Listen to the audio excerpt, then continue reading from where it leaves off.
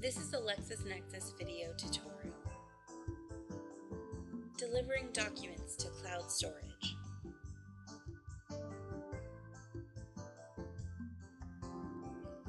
LexisNexis Academic has now been enhanced to provide document delivery to cloud storage solutions like Dropbox. Users will be able to deliver documents from the LexisNexis Academic product straight to their Dropbox account.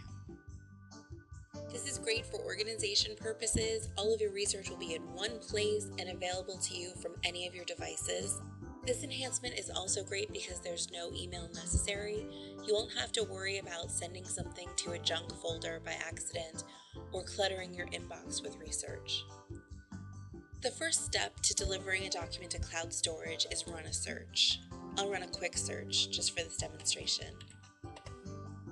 As you can see here, there's a new icon on our icon bar. It looks like a cloud with a green arrow. That's the delivery to cloud storage icon. You can see this icon in the results list view or in document view. When I click in document view, a pop-up box will appear. In document view, the current document is selected as the default.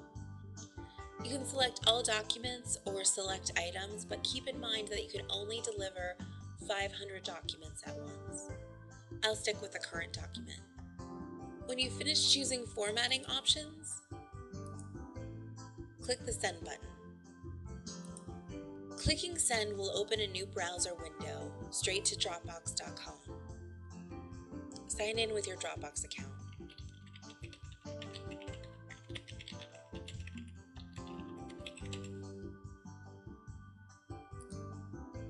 When you sign in, you'll be asked to give permission for our app to connect to your Dropbox account. Click Allow. As you can see, the document delivery is quite fast. When you click OK, the box will close automatically, and at that point you will automatically be signed out of your Dropbox account. At this point, you can continue seamlessly researching on Academic. When it's time to retrieve your documents, log into your Dropbox account. You'll see a folder called Apps. Click that folder. Then you'll see a folder called LexisNexis Academic. All of your documents from any session on LexisNexis Academic will be delivered straight to this folder.